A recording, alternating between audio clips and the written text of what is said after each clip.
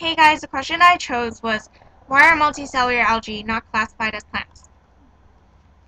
Well, first off, what are multicellular algae?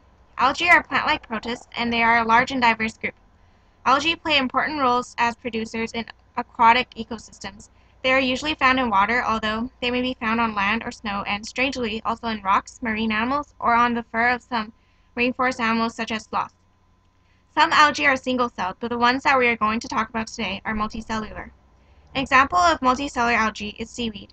Here is a picture of a type of seaweed called kelp. This type of seaweed can grow as large as trees. They are a major food base of ecosystems called kelp forests and are found throughout the ocean in temperate and Arctic climates.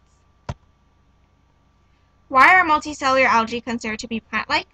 The main reason is that algae contain chloroplasts, and they also produce food through photosynthesis.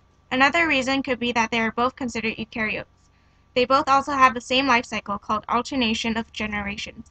Although they may even look alike, look closely and you will see that they are not the same. The reason to why multicellular algae aren't classified as plants is that algae lack many structures that a true plant has. For example, algae do not have roots, stems, flowers, fruits, seeds, cones, or leaves. Plants also have vascular systems, which allow for the uptake and transport of water and nutrients.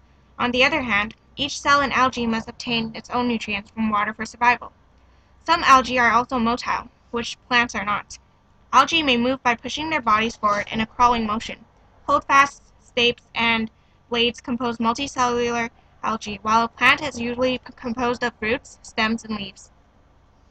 Plants and algae also have really different ways of reproduction.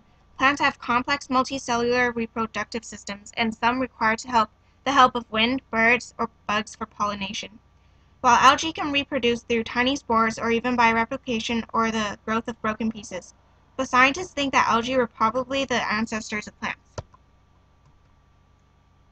Thanks for watching, and here is my bibliography.